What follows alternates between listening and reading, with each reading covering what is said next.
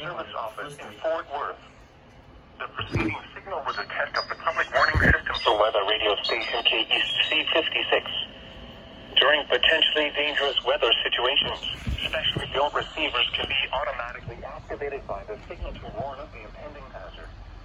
Tests of the signal and receiver's performance are normally conducted by the National Weather Service each Wednesday between 10 a.m. and noon and between 6 and 8 p.m. If there is a threat of severe weather, the test will be postponed to the next available good weather day. Reception of this broadcast, and especially the warning alarm tone, will vary at any given location.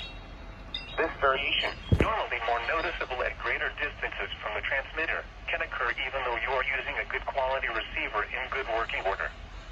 The warning alarm tone will be activated for hazardous watches and warnings for the following counties: Collin, Dallas, Denton, Ellis, Hill, Hood, Hunt, Kaufman, Parker, Rockwall, and Tarrant.